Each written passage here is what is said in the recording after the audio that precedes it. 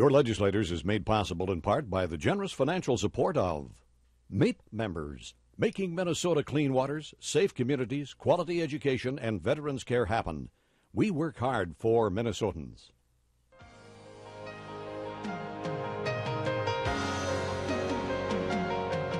Live from St. Paul, Minnesota, we welcome you to another season of Your Legislators, a roundtable discussion featuring state lawmakers who are prepared to answer your questions and discuss important issues affecting citizens of Minnesota.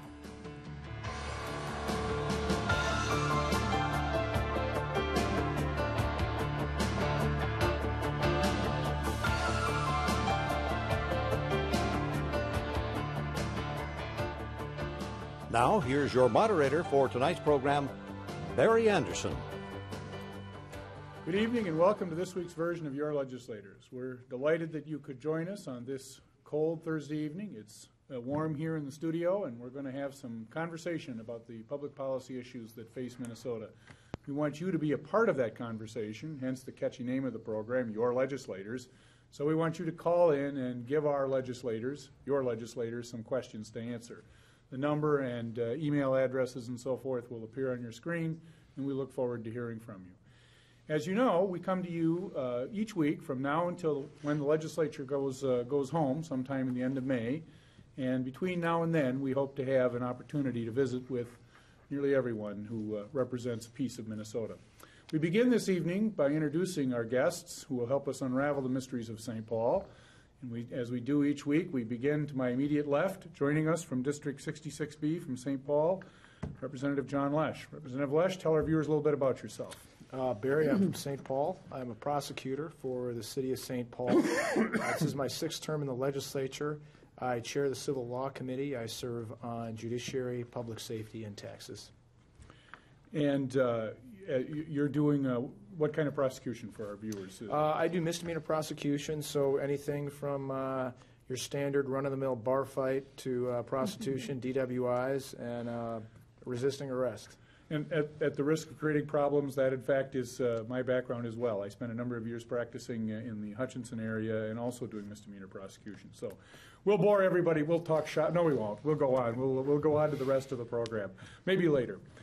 Joining us, a regular with our program, been with us many times over the years. We're delighted that she comes back to us once again from District 45, New Hope, Senator Ann Rest. Senator Rest, good to have you with us again. Tell our viewers a little bit about yourself. Well, thank you, Barry, and it is a pleasure to return and have a chance to have conversation with you and with my colleagues.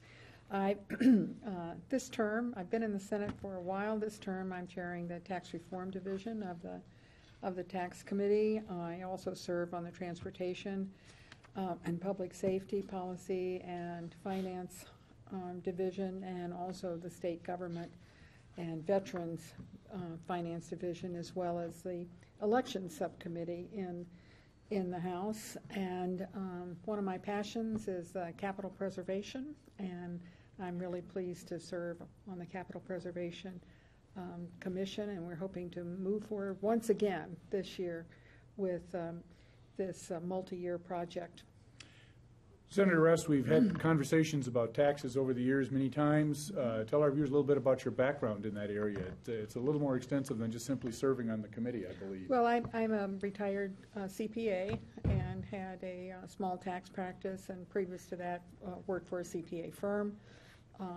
And have a graduate degree in tax policy and tax law from university. Well, as I said, it's a little broader than simply serving on the committee, and so we're delighted that you can be with us this evening, because I think we will be talking a little bit about taxes before we're done. It's lawyer night at the stage here at Your Legislators. Also joining us is another attorney from District 58, Lakeville, Senator Dave Thompson. Senator Thompson, delighted that you could join us. Tell our viewers a little bit about yourself. Well, Barry, thanks for having me, and I live in Lakeville. My district is Lakeville, Farmington, and a large part of southern Dakota County. I am in my second term. I was elected the first time 2 years ago in 2010. I serve as the ranking member of Senator Rest Committee on the Tax Division, and then I'm also on the full Tax Committee, as well as State and Local Government and Education Policy. And very glad to be here and have an opportunity to discuss these issues. Thanks for having me. Well, we're delighted to have you with us. Senator Thompson, actually, I have limited experience in the radio and television business. Senator Thompson is our veteran, so if we have any questions about that, we'll look to your direction there as well. Finally, another regular, been with us many times over the years, from Cedar, District 31B, Representative Tom Hackbarth. Mr. Hackbarth, good to have you with us again. Thank you for having me again. I'm State Representative Tom Hackbarth. I represent Northern and Anoka County, 5 cities and 1 township, and I'm starting my 9th term. And I serve on the Environment and Natural Resources Finance Committee, the Environment Policy Committee, Energy Committee, which I was the chair of last year, and I'm the lead on the the Environment Policy Committee this year, and I'm also on Ways and Means. My areas of interest are hunting and fishing and outdoor recreation, outdoor fun, I like to call it, all those kinds of things. Motorcycling and ATVing and snowmobiling, all those things are great. And look forward to looking at some of those issues this year, maybe tweaking wolf hunting, some of those things. And other areas of interest have to do with Racino and gaming and those things. Your background outside the legislature? I sold auto parts for 34 years, and I'm a volunteer firefighter. I did some instruction at Hennepin Technical Centers for quite a while. All right. Well, I want to remind our viewers to call in with questions. As we're waiting for those questions to come in, I think we should probably begin our program talking a little bit about the major news for the week, which is, of course, the governor's budget proposal. And for no apparent reason except that Senator Rest, the governor, did talk about taxes, let's start with you and give you the opportunity to talk a little bit about the governor's proposal, your reaction to it, your thoughts, and then we'll kind of go around the table and see what people have to say about it. So go ahead, the floor is yours. Well, thank you, Barry. Well, the governor has, I think, offered probably the boldest budget that we have seen in any number of years, and there certainly is a lot of tax reform in it, and there is I think there's a real movement toward having an honest discussion about how we are going to fund those things that Minnesotans want, need, or demand. And he's doing it without any of the gimmicks, without any of the, as far as I can see, I mean, it's going to be a huge effort to get through the bill and the bills, but without the one-time borrowing, without the one-time gimmicks, and it's been a while since we've had a budget approach that did that, and certainly the legislature for the last 10 years, and it's not Republicans or Democrats, but the legislature as the two bodies have embraced one-time solutions, gimmicks, timing situations, throwing things back and forth in order to have what I believe is an artificial balance. And the governor is, I think, taking on the responsibility of putting that aside and working so that by 2017 we can have fully repaid the school districts, but also we will have dealt with the structural deficit. Senator Thompson, your thoughts? Well, first off, I'm in agreement with Senator Rest on trying to find one-time money to solve budget problems. And in fact, even though the Republicans running the legislature and a Democratic governor ended up there in the last budget cycle, I don't think it's the right way to do business. So from that perspective, I agree with the governor's approach. The problem is that, and I think something that was really a surprise to us Republicans genuinely, is this governor has talked a lot, and Democrats did nationally and here in Minnesota, about trying to, quote, tax the rich and find the 2% and get their money. I think the thing that's shocking to me is looking at the $2.1 billion net increase in sales tax. And Senator Rest and I had a good discussion in her office about the fact that I'm for tax reform and changing things. I think there's an argument to be made for broadening the base and doing some different things, but not if it's going to take $2.1 billion net out of the pockets of the people of Minnesota. And make no mistake about it, that's not a tax on the rich. That's a tax on everybody in Minnesota, directly and indirectly. Directly through things like taxes on services such as oil changes when you have your car maintained, haircuts, obviously clothing, those kinds of things. And then indirectly, and that a lot of these business-to-business taxes just get passed on. So I think the shocking thing to me was that this governor talked about hitting the rich, and I'll tell you, every Minnesota is going to get whacked if our budget ends up to be anything like the governor has proposed, and I don't think that's good for people, and it certainly isn't good for the economy. Representative Hackbarth, your thoughts. Well, I want to get back to the spending issue. This is really about spending. It's not so much about the tax increases. It's about the additional spending that the governor wants to do in this budget. We wouldn't need to be raising the taxes if it wasn't about increasing the spending. Really, it has to be about spending. That's what we need to be talking about here. Let's look at the budget and what the Republicans did with the governor last biennium. We're sitting pretty good right now with this ending in 2013. This biennium, we're going to have a surplus. And if you look out in the out years for the upcoming biennium, we always continue to bring in additional revenue. We're going to be bringing in additional revenue in the next biennium. We had in Ways and Means last week when the commissioner was in, I think he said it was somewhere between 2 and 5% projected increase in revenue for the next biennium. So, and yet we're looking at a deficit in the out years. The deficit that we're looking at is about the projected spending. If we can reduce that spending to the increase that we're expected to bring in, we're going to have a balanced budget. We don't need to be raising taxes. So I'm starting my 9th term. I have not been in the legislature yet when we've actually reduced the base. We haven't done that. We always talk about cutting. And in this budget, the governor's talking about making some spending cuts. He hasn't made any spending cuts. He hasn't touched the base. He's just like the Republicans did the last 2 years. We cut the increases. We didn't cut into the base. We have to get to cutting out some of this ridiculous spending that we have to do in this state. It has to start there. It's all about the spending. Now, let's get back to that. I mean, we're talking about an increase in spending here. Just the sales tax alone is going to be $2.1 billion additional revenue to the state. And where's all this money going to go? I mean, what's the additional spending that we have to do that, Senator Rest, that you said needs to be done? I don't understand where that has to be done. I mean, the state's running very, very well right now. The budget that we passed 2 years ago, ending up with a surplus. And Senator Rest, you talk about there's no gimmicks in this bill. There absolutely is gimmicks in this bill, or in this proposed budget.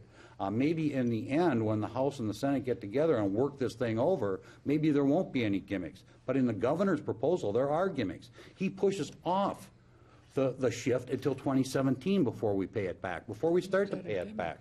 That's part of the gimmicks that they were talking about. Our budget, we actually paid back with the last budget that we did. We paid back what what we were chastised for in the last election. We actually paid back everything that we borrowed from the school shift, plus some of what the previous biennium that the Democrats borrowed from the school shift. We paid back some of that, and that's been paid back to the schools already. So I don't know where we have this problem where we say we need more revenue, we need more taxes, and that's what this is all about, more taxes for additional spending. It's about the spending, and that's what we should be talking about. Senator Rest, you want to respond, since he invited you to do so? I'm just checking off everything he said there. Okay. Well, I obviously dispute a number of things he said, but when you talk about spending, we are looking at $1.4 billion in property tax relief. I think Minnesotans do need that. I think property taxes have gone up, what? Senator Rest, Senator Rest, what does the state have to do with property taxes? Well, we have passed policies and mandates, demands on local governments that have increased them by, hundreds of millions of dollars in the last decade. And we know that Minnesotans really, I think, resent, if you will, the property tax almost more than any other tax. And I think we're committed, along with the governor, to providing property tax relief.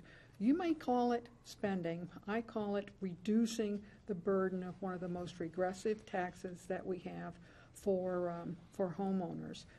Minnesota is known over the decades for placing a high priority on home ownership, and I think that the governor is recognizing that value and making good on it. Can he do everything in this budget in the next 2 years?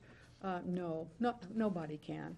But I think that he's made a good, bold start, and I'm willing to work with him to get a good result. Representative Lesch, why don't you weigh in on this? I'm impressed with what the governor has done. There's no question, Representative Hackbarth, the state economist has made clear that over the amount of time we've cut local government aid, property taxes have gone up, and he stated that they are linked. Absolutely, they're linked. They're connected. But Representative and the amount Lesch, of property who's raising those taxes property that taxes? He has stated you can shift the blame, Representative Hackbarth, but we're here. We should say the buck stops here. It does have to be responsible with someone. You can't say it's the fault of the county commissioners, it's the fault of the city councils. When it comes down to it, when you're short-sheeting their bed consistently and they still have to pay for police and fire, they still have to pay for local jails, they still have to pay for the local services, that has to come from somewhere. You can't just wash your hands while Rome burns. At the end of the day, there are communities in my area Governor that Dayton have balanced their proposes budgets a budget accordingly. that says $500 per family property tax credit in order to relieve this burdensome proposal that Senator Lesch just talked about, the additional local government aid that this spending, you talked about spending, that spending to ensure that families can actually afford the homes they live in and still get the police services, the fire services. You're a volunteer fireman. You understand that people rely on the fact that they're going to live in a safe community. It's a core function of government. What can you count on if you can't count on the fact that a fireman or a firefighter is going to show up at your home when it's burning, or that you can call there's actually going to be a reasonable amount of response time? This budget is bold. There's no question it's bold. And it's the obligation of the GOP as the opposition to poke holes in it. Absolutely, I get it. I understand it. But one thing that you cannot say is that this budget kicks the can down the road like has been going on for the last 10 years. Minnesotans are sick of that. They won't tolerate it. It makes a lot of changes in property taxes and in the tax system as a whole to ensure, we have to do something. So if it's not this, you need to come up with a comprehensive solution that Minnesotans will buy into, because right now, this is the plan on the table, and it's a great first step forward. Just briefly, I'd like to cover a couple things. I agree with Representative Hackbarth that the spending is the problem. And obviously, taxes are driven by a need to generate sufficient revenue to cover spending. With respect to the property tax relief that Senator Rest and Representative Hackbarth were talking about, the problem as I see it, Senator Rest, is that we don't control what local governments do in terms of raising taxes. So we're going to give this $1.4 billion of property tax relief, but local governments can reinstitute that. We don't have control over the ability to do that. So if your perspective is that mandates and things that we've shoved down to lower governments and required them to do is the problem, then my view would be we should relieve those things rather than providing what ends up being state spending and could result in, it could come right back into the budgets in the state government. And as far as local government aid goes, I think it's really important, Barry, to go back to the initial purpose of local government aid. And that was to help communities that have insufficient population and infrastructure to provide the basic things that they need, such as maintenance of their city streets, shoveling the walks in the winter, and those kinds of things.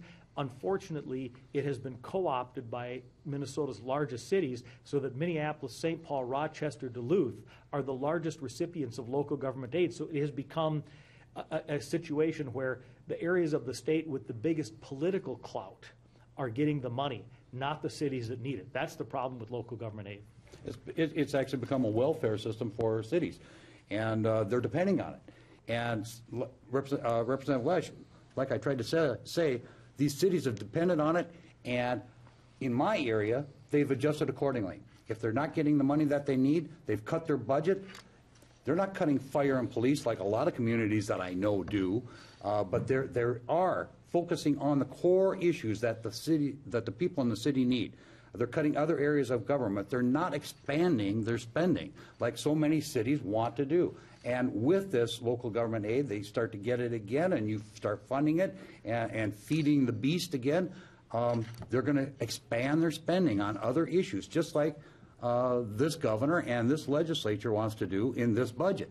They want to expand the spending, do more spending. The devil's in the details, and when you say that there's a spending problem, you can't get That's around the absolutely the facts. problem. You can't get around the facts that the cost of government has steadily declined during the time that I've been in the legislature. The average person spends less of every dollar they earn on the cost of government in the state of Minnesota now than they did 10 years ago. That is a fact. So when you say it's a spending problem, people are getting a more efficient deal. If you want more, you can make that pitch, but you have to recognize the fact that people are getting a better deal than they used to. Now, with respect to local government aid, there's no question. Absolutely. Cities like Minneapolis, St. Paul, with aging infrastructure, with growing burdens with respect to pension liabilities, yes, absolutely, we do have needs. St. Paul, 1/3 of our tax base is gone because we have the universities that we love to school your kids at our universities. We love to, absolutely. But they don't pay into our property tax base. Neither does all the government buildings we have here. Neither do the religious institutions. It's supposed to recognize those kinds of things as well.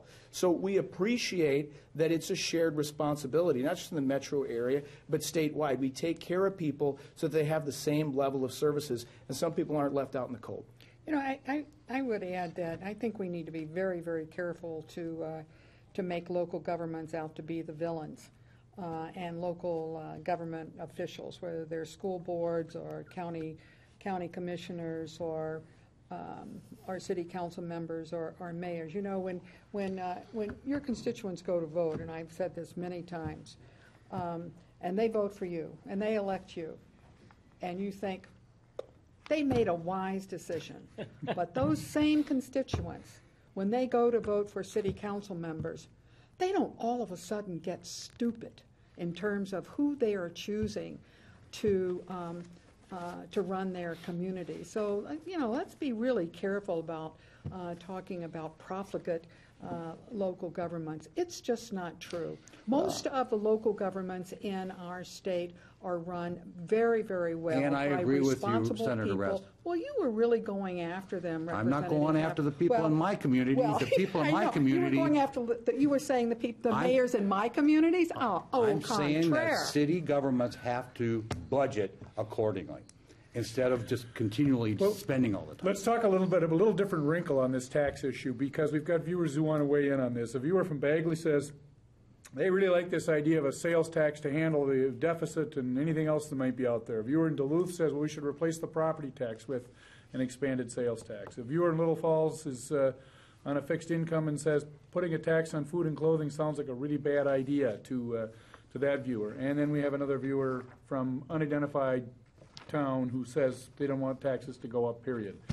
Well, let's talk about the sales tax piece, because that's a proposal that has been that's kicked around a little bit about expanding it to clothes and services and so forth, and this governor has formally proposed it, and maybe we'll take a little run at that. I think what has really been interesting about the governor's proposal and is that although we expected, because it's what he ran on when he was running for governor, to propose a tax increase on the 2% on the income tax on the fourth tier, and yet what is getting the most chatter now is the differences and the reforms that he is proposing in the sales tax, and I think that's come as a surprise to almost all of us.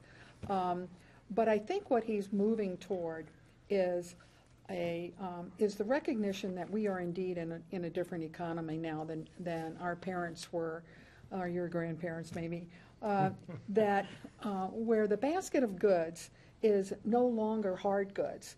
The basket of goods in for each of our families is far more involved in services. You spoke earlier about taxing the oil change. Well, most of our families probably did that for themselves. They bought the oil, they paid tax on the oil, and they changed their own oil. Now we pay somebody to do that. That's the difference in what's in the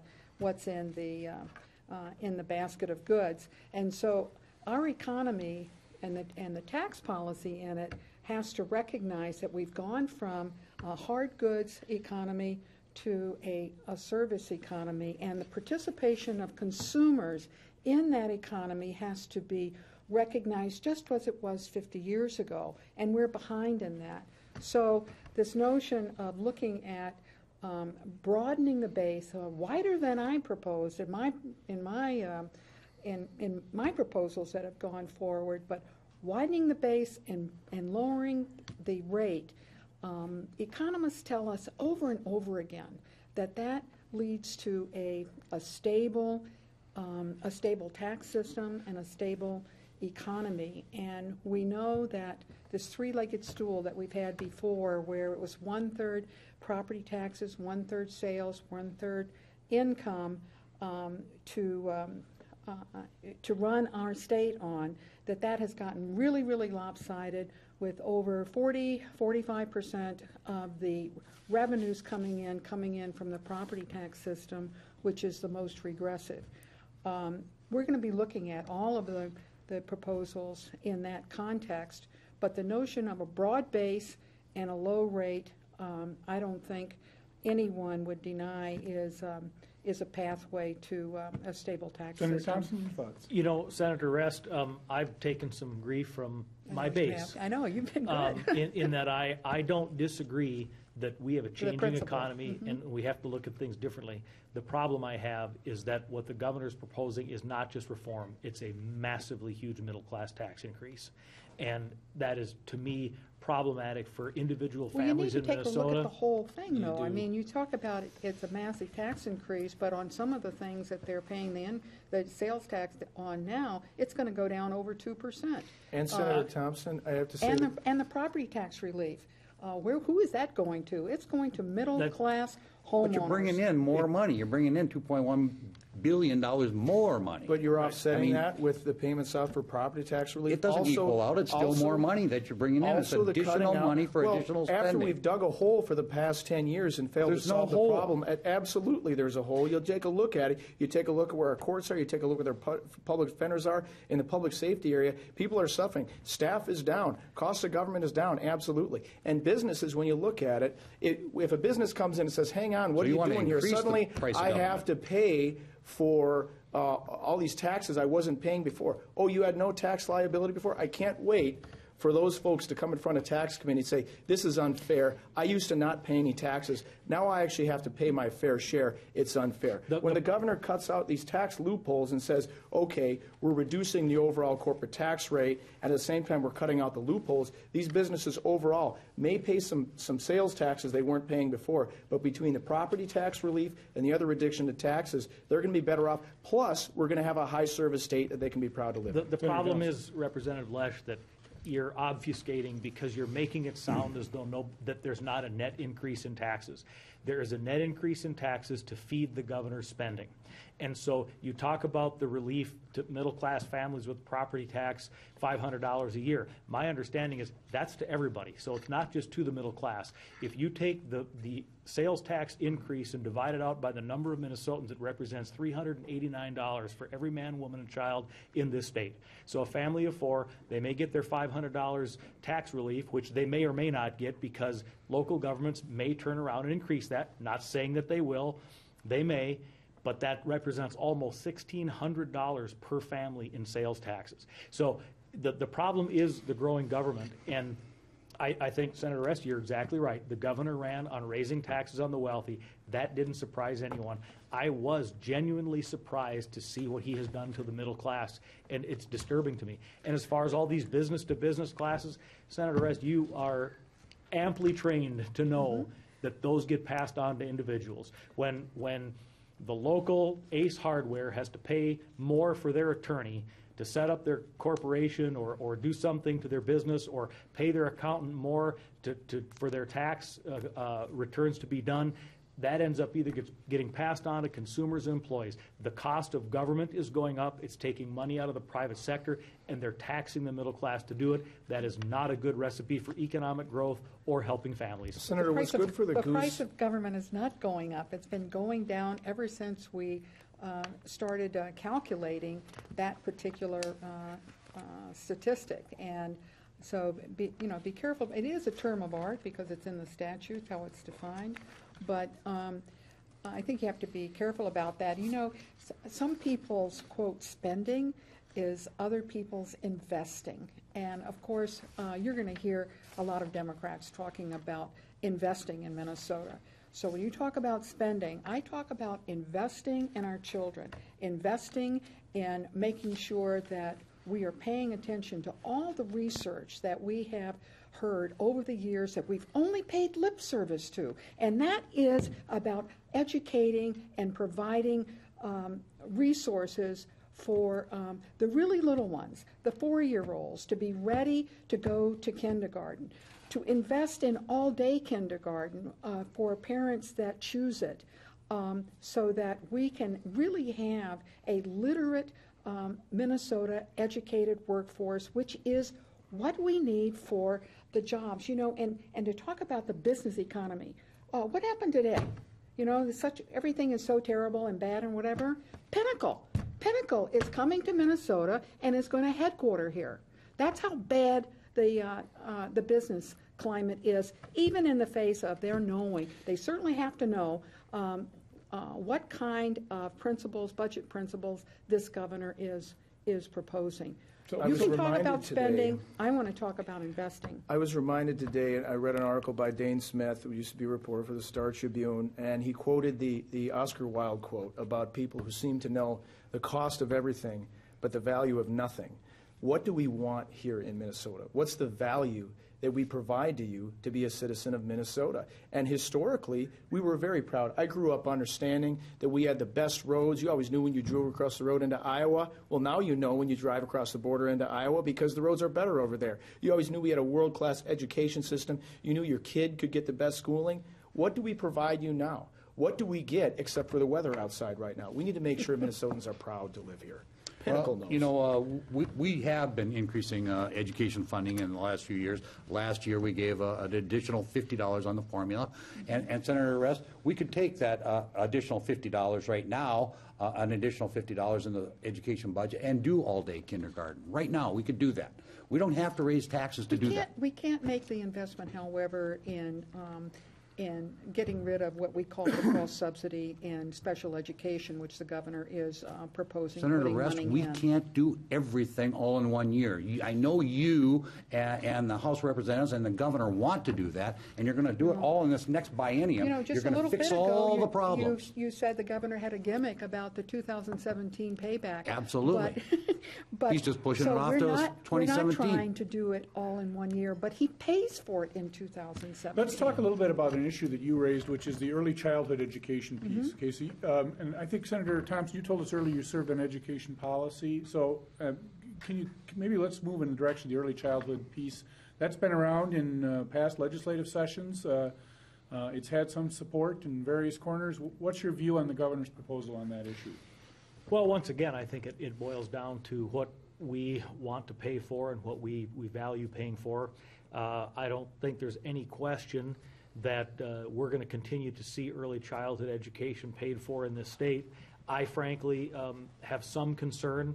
I believe that the best folks to raise children and get them to the age to start school are parents. And you know, I know that some people see this as impolitic to say, but that which you tax, you get less of, and that which you subsidize, you get more of. And we are subsidizing a lot of people who are choosing, not that they're incapable, they're choosing to, essentially abdicate their parenting duties and get the state to pay for it. And I don't know that that's a direction that we want to go entirely. I think we really need to put responsibility on parents to raise children. We know that those give us the best outcomes, and I don't think that we need to put ourselves in a situation where we're serving as parents through government almost from the time a kid comes home from the hospital. We're in a global economy. We are competing with kids in Asia. We're competing with kids in Europe. We're competing with kids relatively soon. We're going to be competing with kids in South America and Africa. There's no question we need to look at the future of how our kids are educated. I understand your perspective, Senator. There's the tendency to want to be traditional about this, and you're taught at home. But the fact is, when kids in other countries are getting a leg up on us, we got to watch out for that. And also, when it's established that early childhood is returning $7 to 1 spent on how we do overall with future performance, you can't ignore those numbers. You can't ignore them at all. It's a direction we have to move in. Well, maybe we have to go in a direction of performance-based funding. Maybe we should give increased funding for schools and school districts that do a better job of getting their kids educated. I guess it depends on what you mean by performance. There's no question about it, because at every level, if you give high-stakes testing, and this is where the drop-off is, I mean, I think in general, Representative Hackbarth, we're going to agree on that. You don't want to throw money at a problem and say, okay, well, with a bigger program, it's going to work. And we've had 10 years of cutbacks to cut back the programs that aren't working. But I think in general, you're absolutely correct. There should be expectations. I think we as legislators are in a good position to evaluate that as well, whether they're doing it, whether they're delivering the jobs to industry that we need here in Minnesota that have historically relied on our good education Well, system. and historically, that's just what we've been doing, is throwing money at the problem. Well, let's talk about some specific questions that viewers have. One of the great things about this program is that our viewers pay attention to what you folks are doing, and so they have some thoughts that they want to share with us. We have a viewer from Hutchinson who wants to know about a bill that Senator Bach sponsored in 2010 dealing with an incentive retirement bill that saved $41 million. He thought this was a good idea. Is there any talk about doing that this budget session? I don't vouch for our viewers' numbers, but what about those kinds of employee issues? Anybody know anything about that? I don't recall the bill. Sorry. Yeah, I'm sorry, I don't either. I can't help. All right. Any thoughts? All right. We have another very specific question dealing with the Boundary Waters Drainage Work Group. And this is a bill dealing with... We have the wrong legislators. Well, you know, I just asked. That's right. That's right. It's good viewers. Where's good Bill viewers. Engelbrecht when you need him? Exactly. So does anybody here know about the Boundary Waters Drainage Work Group? No. Okay. If not, we'll pick on next week's group and we'll ask them about that. So we'll come back to that one. Okay. What about K-12 education? What's going on with that from this budget session? Obviously, the governor made a proposal. Let's start with you, Representative Lesch, and then kind of flesh that out a little bit and where you... I think $600 million he's talking about overall, about $340 million going towards E-12 and the balance going toward higher education, which essentially is a good start. As has been pointed out, yes, the shift has not been paid back in this. But when I talk to educators about what we're actually looking at to do with this, I'm impressed. I think the governor has made a good decision. Now, with all that's been cut over the course in whatever we're talking about, some legislatures we've attempted to keep E-12 harmless.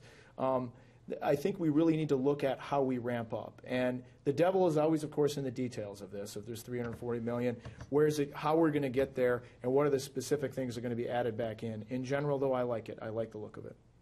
Well, you know, one of the things that we're having right now, too, in our discussions, we can talk about numbers and total numbers, but you're absolutely right about the devil in the details. As the governor's folks are preparing to present the proposals to the various committees and the tax committee next Tuesday, what we really need to see, and I'm as eager as anyone to see it, is the actual language in the bills that he's proposing, so that our pencils are sharp, his pencil is sharp, and we absolutely understand the implications of his proposals through statutory language.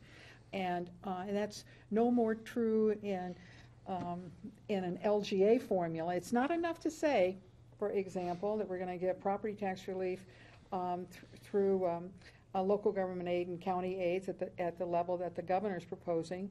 But we need to know that the formula that's going out, so that communities that have a good tax base are not ones that are going to be getting dollars that are not needed for them to deliver the services. The same thing, I think, can be applied to the specifics of the education proposals as well. It's not just the overall number. It's where it's being delegated and allocated. I think when you look at the budget, as Representative Hackbarth accurately pointed out, we increased the budget last year, and then when we shifted, we added on a little bit to compensate districts so they could pay the interest on the debt that they would incur. But the thing is, our educational system's deficiencies are not the result of lack of funding. And that is demonstrated by the fact that the schools in our state that have the highest levels of funding are not necessarily the highest performing schools.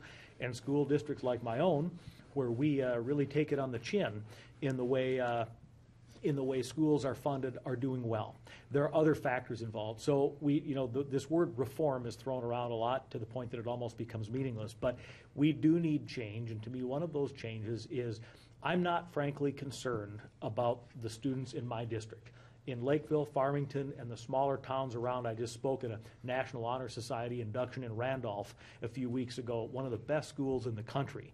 They do a phenomenal job. I'm concerned about the students in Minneapolis and St. Paul and other areas that are in schools that are not doing well, and because of the structure we have, don't have realistic alternatives for parents to get their students out of there. So the reform needs to be increasing competition, increasing access to schools that are performing well for parents that have their children in struggling schools. And it's become very popular to talk about the achievement gap, which of course is the distance between the performance of white students and minority students.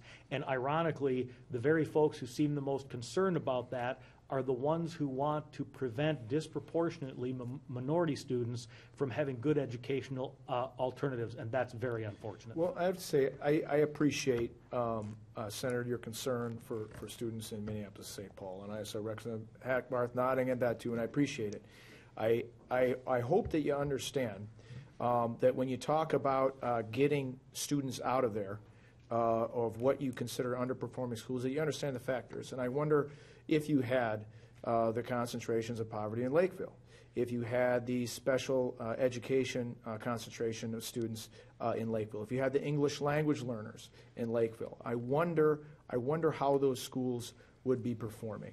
And I appreciate it and I understand it, but the inner city absolutely has a unique set of problems that you can't just make go away by closing down the schools and fanning them out to other districts or other areas. We have charter schools in Minneapolis and St. Paul that do this as well, but the special types of needs that we have impact those rates of success in a different way. It has to be recognized. Barry, if I may respond to that, we all acknowledge that. Obviously, different school districts, due to demographic issues, have different challenges and the like.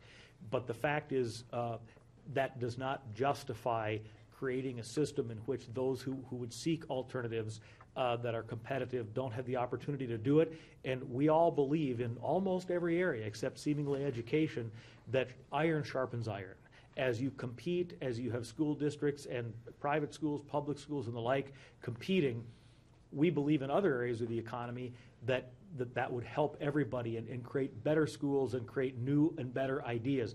Instead, we create what is in effect a monopoly, and I understand there are charter schools, I understand there's some open enrollment options, but the choice is very, very limited, and in my view, that needs to change. You know, I guess I disagree. I think in terms of the last thing you said, I think Minnesota is known for an enormous array of choices that parents have for the programs that their children are enrolled in, the schools they can go to, whether it's magnet schools or charter schools or open enrollment or post-secondary. We're known across the country as a state that places a value on what's called the school choice. A high value on the school choice movement, and certainly, everybody can't choose in the whole state to go to school in Randolph. That's not possible. So you have some limits based on how many students you can,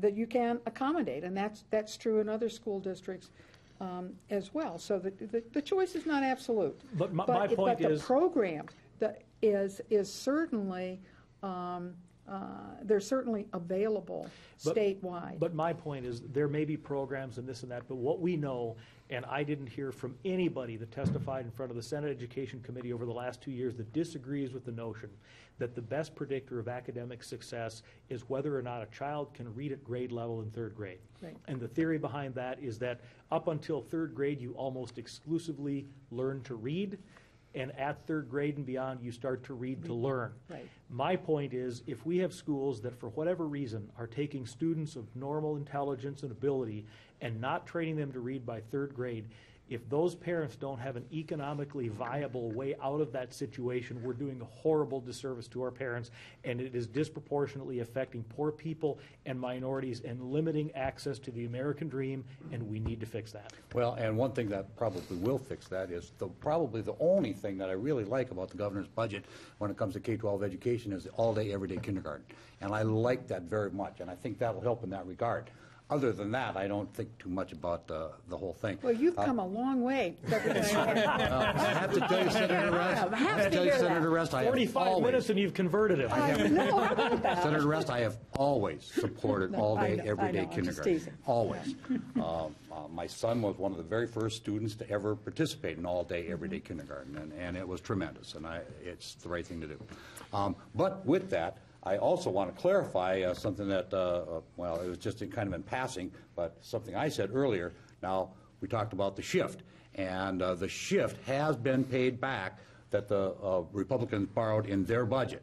That's all been paid back, plus some of the Democrat budget they borrowed the previous biennium. I just want to clarify that that did get taken care of. We could say that they paid back what the Democrats borrowed, and we still owe what the Republicans borrowed. And you still, no, well, we paid the whole back amount. No LIFO, huh? The whole amount the Republican borrowed got paid That back. money fungibility thing at work here. It is. Well, I got a couple of specific questions from viewers that have been paying attention to our discussion tonight. And we have a question, we have a comment from a viewer who's a county commissioner in southern Minnesota who says, by gosh, our commission has been looking for ways to cut, combine, and reorganize, and then the state cuts aid and mandates yet more services.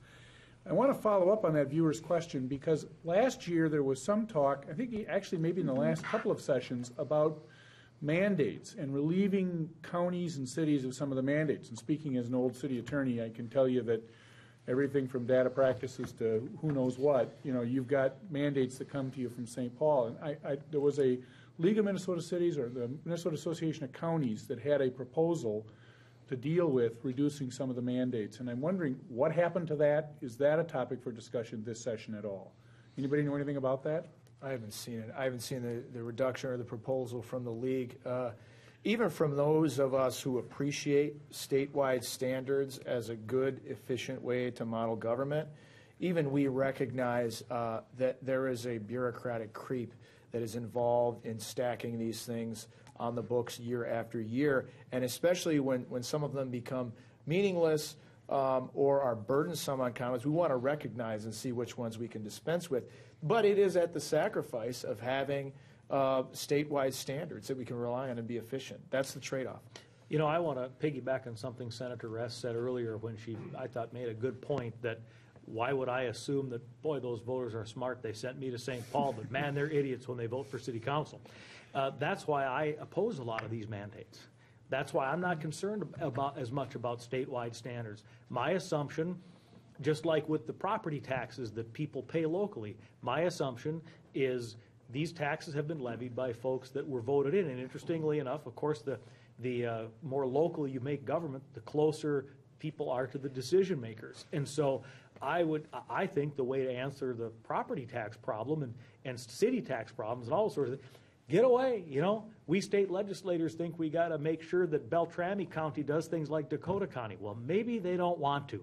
And, the problem with being a politician is to those who have a hammer, everything looks like a nail. And we should not do that. We should let them run their own counties and cities and school boards, back off with the mandates, and they wouldn't have to have such high taxes. Well, we should be mindful also of the local regulations that brought us things as crazy and burdensome as rural electrification, or as crazy and burdensome as upcoming high-speed internet. We don't need your newfangled kind of regulations bringing that crazy interwebs out here. I mean, to a certain extent. All those tubes. Those sayers of tubes. On some level, there can be a benefit to these in the long run that we need to recognize, even if there's a short-term burden. Senator Rest, your thoughts on mandates and that sort of thing? Well, we did have a whole string of mandates that we considered giving relief to a number of years back, but for as many people that considered something a mandate, we had other people coming and saying, oh, it's a necessity. And so the mandate relief bill that we had really was fairly weak. And it's really a hard discussion to have, because even though we want local governments to have some measure of autonomy, the fact of the matter is we also want to make sure that a child who lives in Hennepin County has access to good fire and police services and protection and so on, as much as someone that lives in Sherburne County. And so although there's not a constitutional requirement for making sure that an individual, no matter where they live, gets a uniform education in our state, we don't put that in the Constitution for the kinds of services that we expect from local governments.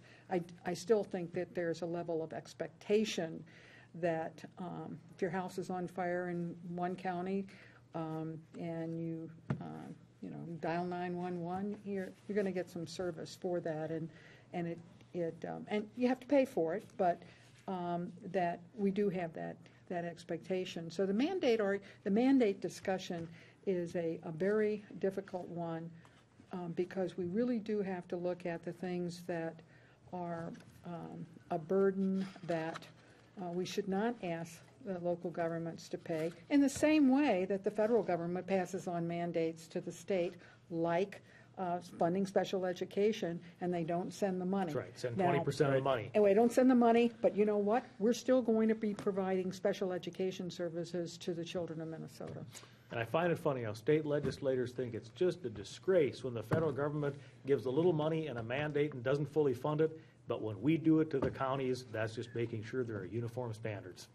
A viewer from Farmington wants to talk about a different topic, and I think this might be in your wheelhouse, Senator Rest, given the committees you serve on. This viewer wants to know whether the primary election will be moved to June. Well, there are a number of, I think there are going to be a number of proposals coming through the elections subcommittee. One of them will certainly be proposed is an earlier primary than the August one. You know, we moved the September primary to August because of the Federal Overseas Voting Act. The federal government required us to have a certain period of time between elections so that we could send absentee ballots to members of the military serving overseas. And we've only done that once or twice now, but it's still being looked at as whether it's better to have a longer period for the general election campaign than it is to have the candidates within our parties fighting one another to win the primary over a longer period of time. So I think you're going to see that. The point I would make about it is either that and some other election administration initiatives that are going to be coming forward, that Governor Dayton has been as adamant as Governor Pawlenty in saying that he will not sign legislation that does not have a strong bipartisan vote in the legislature. He's not going to sign partisan legislation regarding election administration, and I applaud him for that, and also former Governor Pawlenty. Senator Thompson, we'll go around the table quickly. You know, I don't have a lot to say about the June primary. I hadn't thought a lot about it till I got here, and in fact, I find it really interesting how incredibly passionate legislators are about that issue. And, obviously... Either one side or the other. Yes, right. yeah, very much on both sides. And, of course, the trade-off is, as Senator Ress said, if you move the primary earlier, you have a little more time for the general election campaign. I think, frankly, a lot of legislators worry that if you move the primary up, it gets closer to the end of session and makes it more difficult to fight off a primary challenge. Well, that's exactly my point. I do not support a June primary, and I like right where it is. It's unfortunate that the voters don't take advantage of it and participate in it the way they should. I think we had a little better participation when it was in September. Why, I don't know. Maybe kids are back in school. It's not summer vacations, all those kinds of things. Nothing happens in Minnesota in August. That's I think right, that yeah. might be the answer. We would be out of compliance with a federal mandate. Yep. That's right. Yep. Let's keep that in I mind, that understand. I support. Yep. I want the military folks in Sure, Afghanistan, or I no longer support there, that too. I suppose, just wish but that people be would able to vote. participate and get out there and vote in the primary. When, But I do know when that Representative Lesch is in his military duty, if it happens to be an election time, he should be able to vote absentee and Sure. get that in The a one time reasonable time. I didn't vote since I was 18 years old was I spent a year at Fort Benning over the course of the last 3. It was when I was at Fort Benning. And I tried as best I could, but it's such a pain with the lag with the military and mail and everything. I was really surprised at how difficult it was. And they have posters. You walk into the chow hall, they got posters. Hey, if you want, you got your voting assistance and all this stuff. Forget about it. So I think it's a good move either way. If nothing else, our people who are serving should be voting because they have a substantial stake in it. We only have about a minute left. Viewer from Montevideo is concerned about the cigarette tax increase. This viewer doesn't think it's a good idea. Another viewer is concerned about we should be taxing maybe alcohol more than cigarettes. Is there going to be a cigarette tax increase? Very quickly. Well, it's in the governor's budget, 94 cents on a pack of cigarettes, so there's already almost $2 on a pack of cigarettes. It hurts the lower income folks more than anybody. And we will be hearing a bill by a Republican senator to raise the tobacco tax even higher this coming That's week. absolutely asinine. The governor has historically opposed the cigarette tax because of its his budget. regressivity, and he ended up putting up in his budget for various other reasons. But at the end of the day, we have to come together and ensure that we have a full package. It's That's why a I did it. horrible tax. If you're doing it for tax reasons, it's a bad tax. If we think we ought to make people quit smoking, then make it illegal.